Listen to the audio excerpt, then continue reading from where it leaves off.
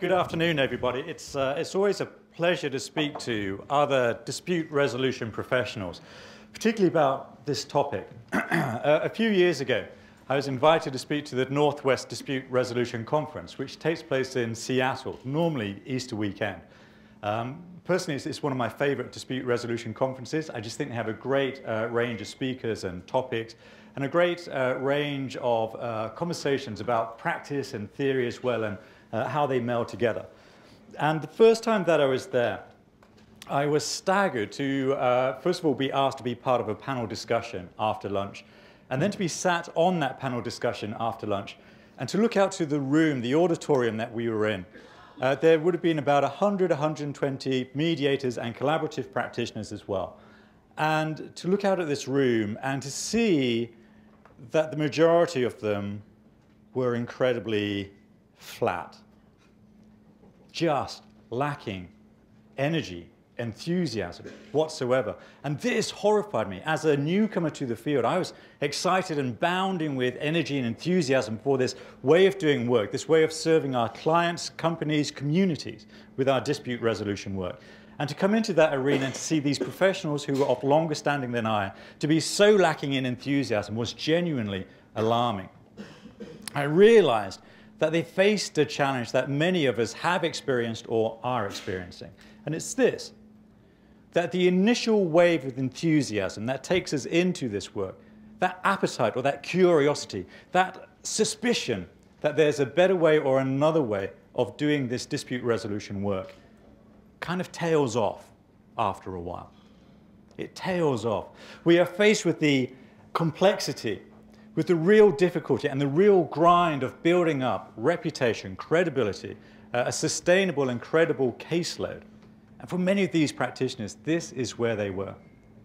For others, their mediation and their dispute resolution work had just become a thing. It was something that they do. So what is it that you do? What are you? Oh, you know, I'm a lawyer. I do a bit of mediation. They were mediating with a shrug. They had lost that curiosity that took them into it. A year later, I was invited back to the NWDR, and in the meantime, I'd also been asked to speak up in Edinburgh at a conference, the title of which was Creating Consensus. Creating Consensus. And I thought, well, there's something here. There's something in this idea of creation that can speak to us within a dispute resolution process. And so I set about writing a talk that I gave there in Edinburgh 2 years ago called Get Artisan. And it's largely that I want to share with you. What is Get Artisan about? Despite the rather ugly grammar within it, it is about escaping mediocrity. It is about filling our work once again with design, with craft, and with the enthusiasm that we can communicate to the marketplace. Why? So we can do more of the work that we love, and so we can do more of the work that we really believe in. So, get artisan and avoiding mediocrity. Some ideas, first of all, about this thing, artisanship. I think that there's a real renaissance within the crafts and artisanship generally. We see it in the faux advertising, just a bit too much. Everything is artisan. Artisan bread, artisan popcorn, I saw the other day. Artisan freaking popcorn. So it rather gets abused. But the reason why it's abused is because it's such a potent, evocative concept. There is something deeply attractive about the idea of artisanship and its connection to craftsmanship. When I was doing that first talk for Edinburgh, I did some reading around the area. One book that I particularly appreciated, if not enjoyed, was a book called The Craftsman by Richard Sennett. I'd like to say it's a good book. I've read the book, so you don't have to. It is a book that could have really done with a more stringent, strident, forthright, assertive editor, quite frankly. There's some great points in it. But really only read it if you've got the stamina for it. It's hard going. Sennett says that maybe craftsmanship is this idea of the desire to do a job for its own sake. And I quite like that. I quite like that. The idea, the naive, romantic idea that, you know, even if I wasn't being paid to do this work, I would still do it anyway. And I think there's, you know, when we talk about passion, about enthusiasm, about connection with the work, sometimes we may have felt just that kind of thing. Another idea about what craftsmanship might mean is to breathe life into noble or beautiful work that inspires.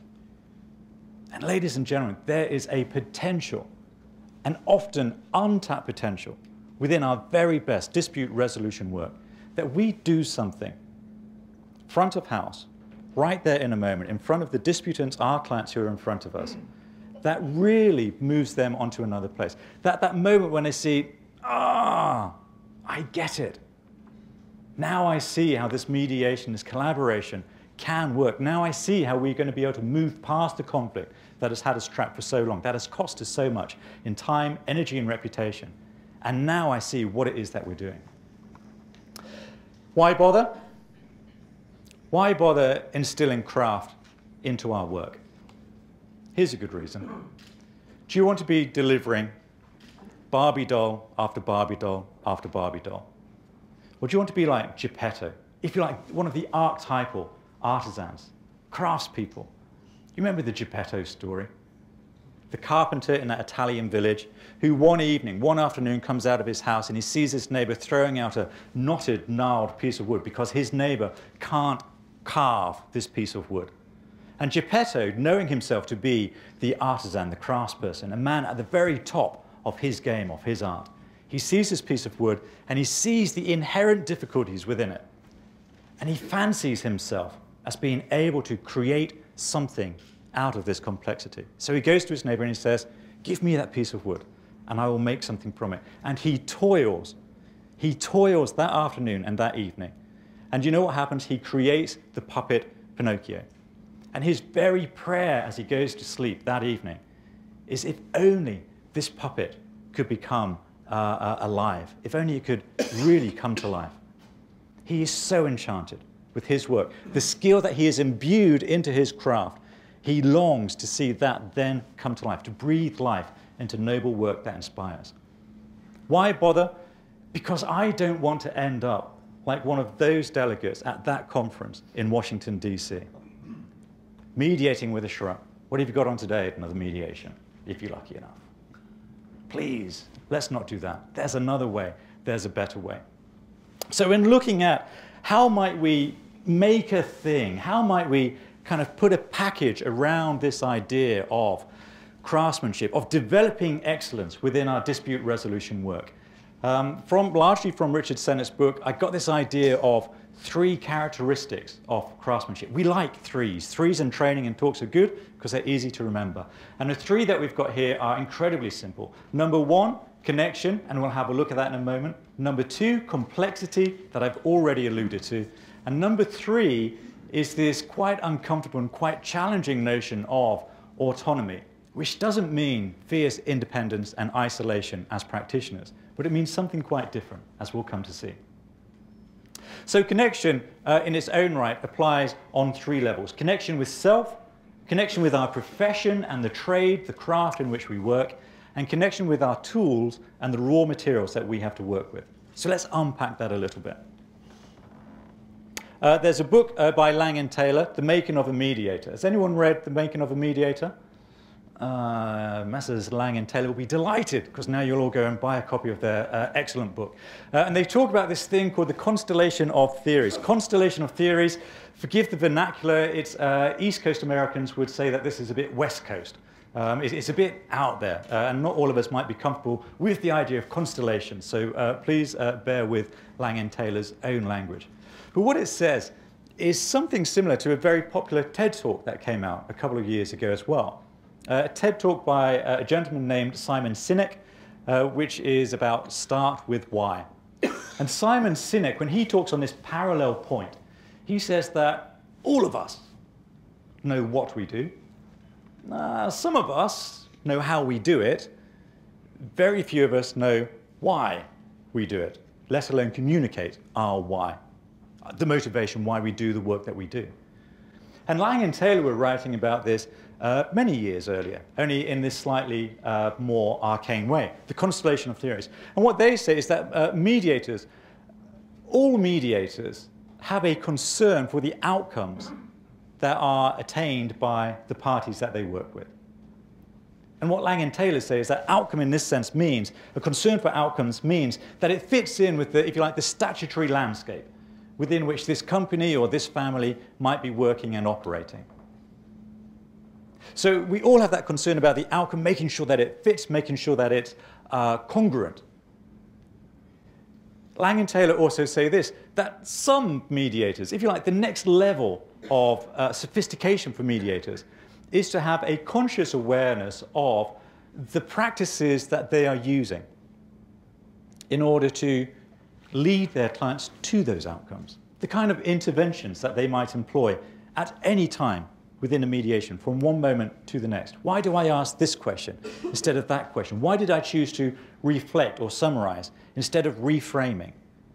And to be able to make those decisions consciously and in the moment. If one practice isn't working, to be able to switch to another practice to see if that becomes more fruitful. The next level, if you like, of sophistication for mediators, say Lang and Taylor, is to be able to connect not only the outcome to the practice, but the practice to the theory. The practice to the theory. And Lang and Taylor exhort this need for mediators to really understand the theory that underpins the practice and to know which theories they really believe in, which theories they subscribe to. So if, for example, you subscribe to, as I do, and it might be immediately apparent, a transformative model of mediation, that communities, organizations, families, individuals can be transformed by the very process, the experience of going through highly effective dispute resolution processes. If I know what theories I'm subscribing to, then I will also know how those theories inform the practices and how I will then execute those practices in the moment. And Lang and Taylor then go to the very core, the core values and beliefs of the mediator themselves. Why we do this work. And I'm not going to run an exercise. We could like put our hands up and why do you do this work? That'd be inappropriate in this forum. But there's a challenge there to really reconnect in that get artisan principle, connecting with ourselves and our true motives for doing this work. Because when we're doing work which is meaningful to us, then we do our very best work, and we do our very best work consistently. That's a good thing. So connection to self, start with why. Connect with the profession as well. And Sennett talks about the guilds. Now, guilds have become deeply unfashionable, not least since Richard Susskind wrote about them in such damning ways in The End of Lawyers. The guilds became defunct, they became obsolete. And yet for a couple of centuries, they were, if you like, the keystone. They were the heart of the professions, the trades, and the crafts. There is something about guilds that enabled the governance of best practice, of standards. This is something that we're really wrestling with at the moment. How do we, as a profession, demonstrate our credibility? How do we assure a sometimes cynical and suspicious public and marketplace of our credentials and of what it is that we're doing? So the guilds help with governance. They help with the transfer of knowledge and best practice. I'm really interested to see how this guild, for example, today, bringing in practice from America, just streaming it in live sometimes via Skype or other methods. I think there's a real excitement about that. And just a clear demonstration of how when we have the framework of the guild, the organization, whether it's mediation academy, whatever it might be, then those guilds play a role in transferring new ideas from one town, from one region, from one country, continent to the other. So we get this cross-pollination of ideas. And then together, we can constantly push what the state of the art within mediation and dispute resolution work looks like. And excellence. The guilds do have a role to play in driving and maintaining excellence. We need to realize with the guilds that they have their hierarchy. And forgive me, please, the gender-specific language, which isn't mine. Again, it comes from the material. The hierarchy within the guilds was very much based around the apprentice. You set out on your path as the apprentice, the novice, who knew nothing. And there is something about subscribing and submitting yourself to that status of apprentice so that you can learn from the masters and from the journeymen above you. So know when we are apprentice. Don't be afraid to step back into that apprentice space from time to time when we come up against things that we're not quite familiar with, online dispute resolution, whatever it might be. The next step, journeyman, is a bit more interesting. I always saw journeyman as being a kind of football player who would end up at Portsmouth Football Club. But that might just be because I'm from Southampton.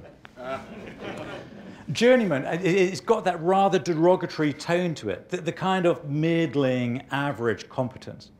In fact, journeyman, its derivation comes from the French word journée for day, and the thinking is that once the apprentice had served their apprenticeship, they were then expected to get out of the master's workplace, to get out of there, to free up a space for the next apprentice coming in, and to get out instead into the marketplace and to charge a day's rate for the work, for whatever craft or profession it was in. I think there is a real challenge in the mediation sector that the apprentices very often aren't getting out of the nursery. I think when we look at, in the family sector, for example, when we look at court mediation schemes, when we look at very often well-meaning, of course, public services, local government, local authority, sponsored dispute resolution schemes, these are places for the apprentices to cut their teeth. But what happens is that the journeymen very often stay in this place. The journeymen and women both stay in this place. Why? Because they're getting the work. They're getting the work that they long to do. It's a steady stream of work coming in, even if it might not be the level of quality that they want to be doing or that they aspire to. And there can be a real challenge about stepping out of that safety, that security and that provision, and going into the marketplace and building your own practice. And we know how challenging that is. It's hard work. So the journeyman, there's a degree of compulsion there. Get out there, get into the marketplace, promote your services, find ways to transfer that message and the benefits that you deliver to the marketplace. With the end of legal aid, or rather the change in circumstances in legal aid, there was one mediation group that I was talking to on the South Coast. This was some 6 months before the changes were coming in. And I said to them, so what are you doing about marketing your services? And he said, oh, Neil, you don't understand. I really do. Neil, you don't understand. We're not that kind of service. They're now out of practice, unfortunately. We have to get comfortable with marketing and communicating what we offer to our clients, their businesses, and their communities. So we've got apprentices, we've got our journeymen, and then we've got our masters, the real doyens, if you like, of the craft. And the great thing about the world that we live in, with social media, with our connectability to all kinds of people, whether it's through the rather dry and austere LinkedIn, whether it's through Twitter, which is my preferred platform, even Facebook, which will have many of us cringing, is that it is now so easy to truly connect with the real leaders in our field. It is so easy to connect with them. When Stephen Anderson, who I know was speaking this morning, and when we were starting out as collaborative practitioners, maybe 5 years ago, something like that now, we did just this. We had a podcast. And every fortnight, we would get together on Skype and we would chat for half an hour. But what we would have done is we would have reached out to a real master, a real leader in the field. And we would say to her or to him, we've got this podcast, we just put it out there, about 400 people listen to it every fortnight. We would love it if you would come on and just share some information about what you do and how you do it. Would you be prepared to do that? And they said yes. We never had a single rejection.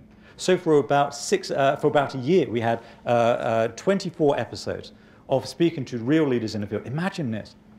There's me, the apprentice, the real beginner.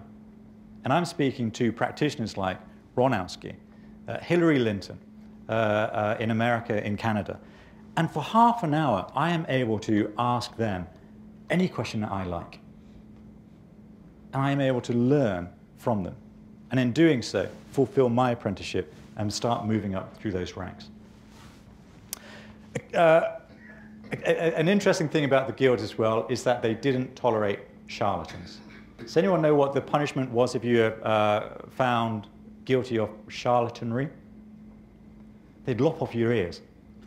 They would lop off your ears. Imagine that. If you have found that you were kind of holding yourself out as a mediator and you really weren't, really you were an arbitrator instead. And I'm not saying that there's no, you took offense. Don't do that. I'm not saying that there is a qualitative difference. What I'm saying, though, is that one is different to the other. And if we are offering mediation to clients and we are then adjudicating for them, that's a bit different. The guilds, what the guilds would do is that they would, if you were found guilty of charlatanry, they would lop off your ears. In that day and age, that had a massive penalty. It meant that you couldn't wear a hat. There's some great stuff on this. If you look at John Dee and his friend, he had a charlatan friend that he hooked up with. Fascinating story about wizardry and alchemy and so on and so forth. That's probably a different talk. So connect with the profession. Really get involved with the profession. Get involved with CIArb. Get involved with Mediation Academy, with the LinkedIn groups as well. Don't just lurk on the message boards, but make a contribution. Ask questions. Pitch in with the conversations. Increase your profile. Increase your network and your expertise in the area. The guilds weren't about making us all the same. Sometimes people can feel a bit of resistance. That, oh, that means I've got to conform. That isn't what the guilds were about. Instead, they were a federation of autonomous workshops. So we were able to express ourselves and our craft within dispute resolution differently. So we can all do it differently, and yet we conform to the same standards. And if your guild doesn't serve you, sometimes to push back that again, I don't like this guild or that guild, whichever sector profession I'm talking to, I don't like this guild or that guild. Well, again, that's really easy. Build your own guild. Reach out to those people who you see as leaders and ask if they will get involved in your community. LinkedIn groups, for example, a brilliant example of just how easy it is to do that. Now, the guilds also made it safe for practitioners to spend time in the space of what I call not knowing. The delicious discomfort in not knowing. When we don't know something, it is here that we find the opportunity to develop curiosity, to develop something called playfulness. It is here where we start to invent. If we don't know what the answer is, if we don't know how we're going to get from A to B, then we have to start innovating. This is a good place to be. For the lawyers amongst us, and I'm one, we have this blasted curse of having to always be right. And my goodness, isn't that exhausting? Having to always be right. It is absolutely draining. We have to have the answer. We have to know what the answer is or how we're going to do it. And if we don't, then our reputation is somehow diminished. This reputation for many of us when we're working as lawyers is built upon this pillar of expertise. This pillar of expertise which is growing ever taller and diminishing in breadth as well. So I'm a lawyer. In fact, I specialize in family law. In family law, I tend to specialize in financial claims. Predominantly, I deal with financial claims where the parties are earning 50,000 up to 200,000 between them. Normally. And within that, let's say, in a few years' time, I've developed a further specialism in dealing with professionals in the academic sector, particularly where we're then having to deal with academic-based pensions. You can see how we get this ever-tapering pillar of expertise, and that is the beacon by which I alert my services to the marketplace, and the work comes to me. For the expert lawyer in that place, when something new emerges, something from left field or something from West Coast of America, whatever it might be, we're faced with the real challenge. Do we confess that actually we are perfectly ignorant about that stuff? Do we confess we're perfectly ignorant and in doing so lower our status of expertise and accept our not knowing? Or do we, as we might see too often, just dismiss this new field of thought? Thinking, for example, about the still emerging neuroscience, the writing, the studying that's coming out of that. Some of us may feel a certain degree of skepticism, cynicism about online dispute resolution. And it's so easy for us to come up with the reasons why not. Why, oh, it won't work here, or it won't work in my sector. Are we prepared instead to tolerate the discomfort in not knowing to get curious, to find out more, and to start playing with these methods, with these processes, seeing what works, what doesn't work, and what we might do differently. I'd encourage you to do so. Within the dark soil of our incompetence lies the seeds of our excellence.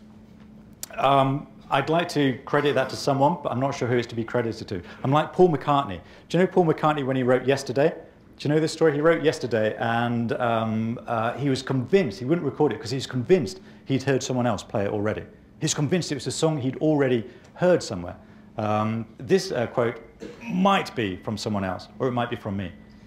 But the point is that when we are able to recognize we are incompetent in an area, then this is an invitation to start playing with it, to start exploring, to get curious with it. The guilds served as nurseries in which to nurture that potential. Now, connecting with self, connecting with profession, connecting with tools and materials. This guy, fantastic beard. They loved this beard even in Seattle. This intimidated them even in Seattle. And John Ruskin was a fierce social and political critic and author in the 19th century. He wrote one of his greatest concerns was the impact of the Industrial Revolution on the crafts, on the people, the subjects, the communities, the societies. And he was profoundly concerned, one of the things he was profoundly concerned about was the loss of connection between the workers and the stuff that they were doing. That the workers had been made remote from the product by virtue of machinery and industrialization. The worker was no longer carving or planing, but instead he or she was flicking a switch, pulling a lever, whatever it might be. And he was really worried about what this would mean, not just for society as a whole, but for the individuals, for their real well-being. Think about this for a moment. Imagine the baker, let's call him an artisan baker. And he's got his bakery. And he gets to the bakery at 4 o'clock in the morning, and it's an early start. It's summer, so the sun is already starting to come through the windows. And as the sun comes through, it just sparkles and glints off some flour dust, which is in the air. He goes up to his workbench, his warm, wooden, worn workbench, which is where he's going to make his bread for his community for the day. On his side, he has a massive bucket filled with flour and a smaller bucket inside it. And he reaches in with this smaller bucket twice and he tips it out onto the worktop. He knows exactly how much flour that bucket holds. So it's there on a worktop in front of him, and he makes a well in the middle in this soft, cool flour. On one side, he throws in a fistful of crystalline rock salt, sharp, slightly greasy to the touch.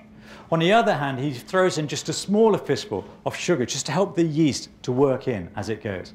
Behind him on the windowsill, he can smell it. It's the yeast which is already proving in the water. So he goes behind him, he reaches that jar, and he pours it into the well he's made in the flour. Does anyone here bake bread? Very few of us. Ladies and gentlemen, bake your own bread. A few more of us now we see it's okay. Good. So at this stage, there's only one thing to do, isn't there? It's to roll your sleeves up and to get stuck in. It is the only thing that you can do. You can try doing it with a spoon. You'll only try it once. The only thing you can do is to get connected with this almighty, sticky mess. The flour and the yeast and the salt, as we work this in, it becomes this almost unmanageable thing, this mass in front of us. Our hands that no longer resemble hands, but just kind of clubs on the end of our on the end of our arms. We're like the claymen from that old Flash Gordon series. And there's only one thing to do, and it's to keep working. Now, for the novice, for the apprentice, we think, oh, it's not working. It's not working. Either it's too wet, and so we're tempted to throw in another half bucket of flour. Or it's too dry and we're tempted to throw in another cupful of water. But the journeyman at least knows that this is okay. This sticky mess, this seemingly unworkable sticky mess, is what it gets like before we get to the good stuff. This is a phase we have to work through. And so the baker with experience leans in, and they're kneading it.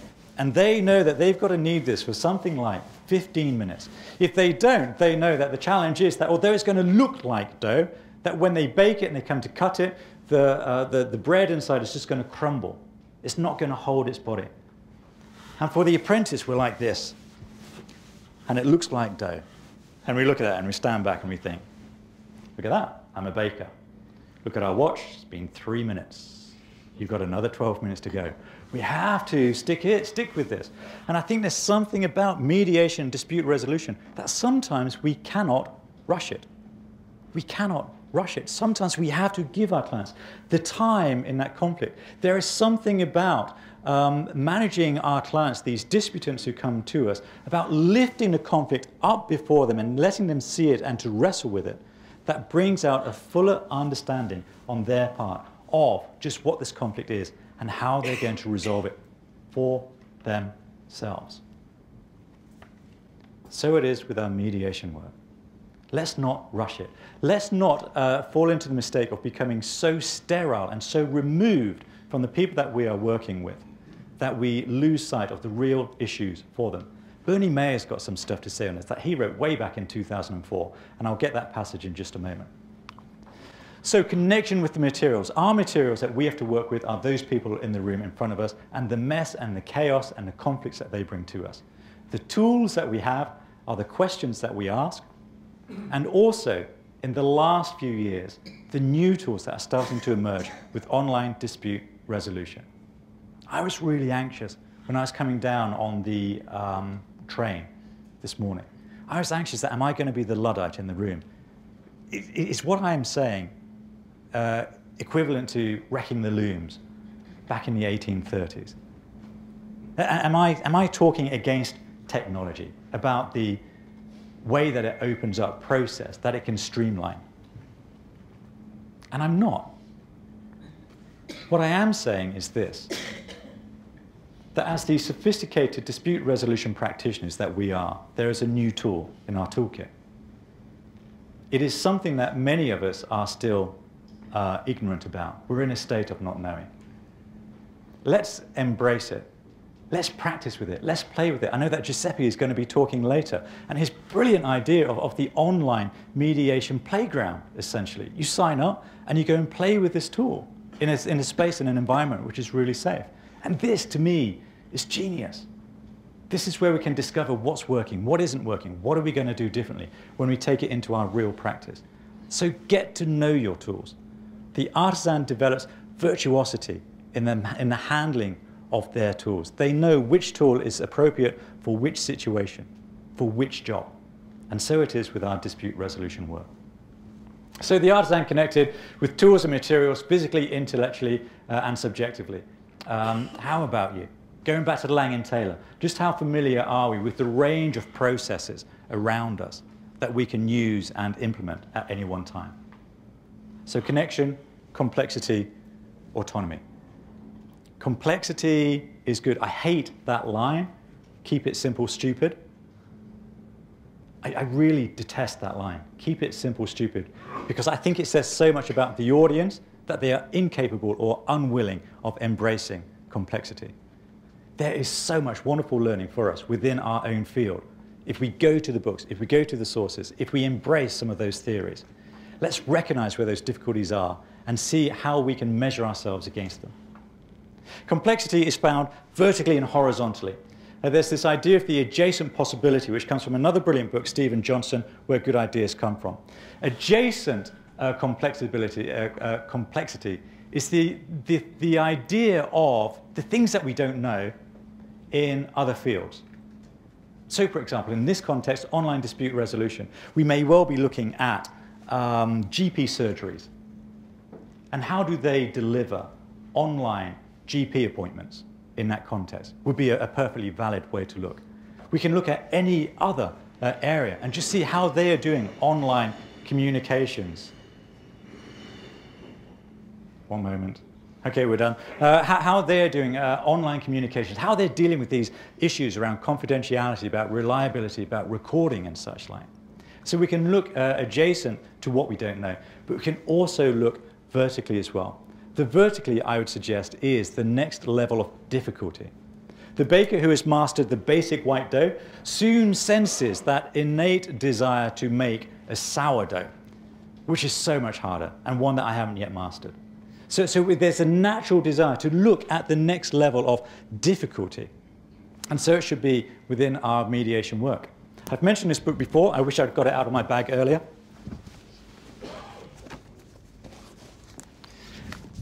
Bernie Mayer. Bernie Mayer is writing in 2004.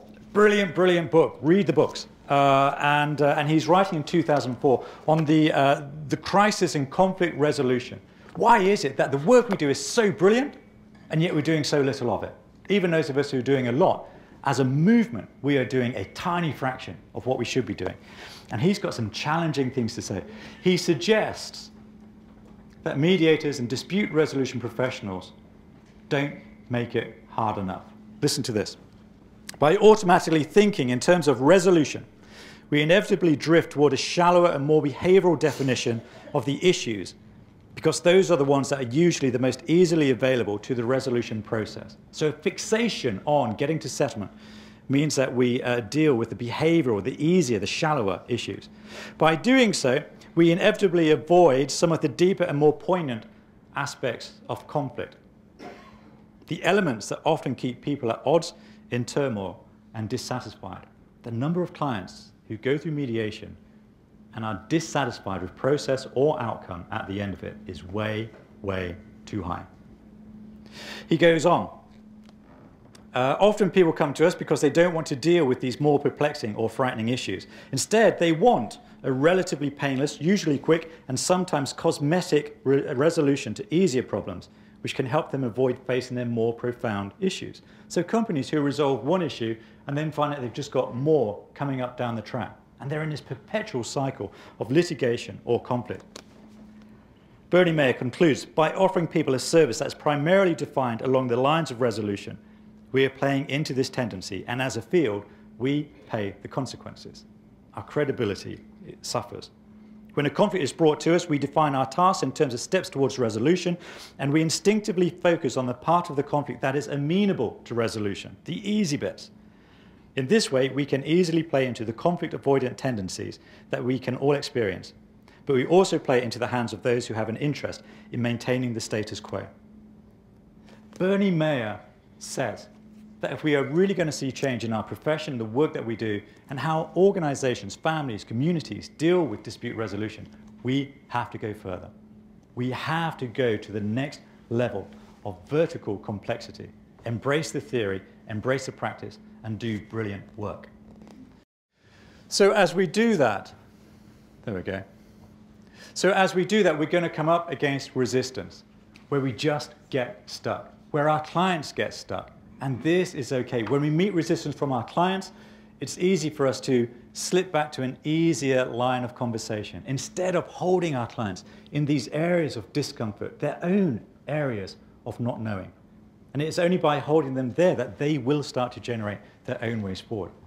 How do we cope with resistance, with this difficulty? Again, taken from Richard Sennett, imagine a successful outcome at the same time as temporarily suspending the need for one. Isn't that sweet? So to imagine what this outcome is going to look like, and then just to be comfortable knowing that, you know, we're probably not going to get there this afternoon, but we'll get there. Let's keep talking. I don't know how we're going to get there. Let's find a way. And we can do this. We have the trust from our clients to enable to do that. So connection, complexity, and finally autonomy. Autonomy, as I said, isn't that fierce isolation or independence. It's something quite different. Autonomy, the worker, we as mediators, as professionals, become autonomous in that we get to define our role and our profession, the work that we do, in accordance with and in consideration of our core values and principles. The work that we do will be more meaningful to us, it will fit better, and it will therefore be better. The work itself becomes its own thing.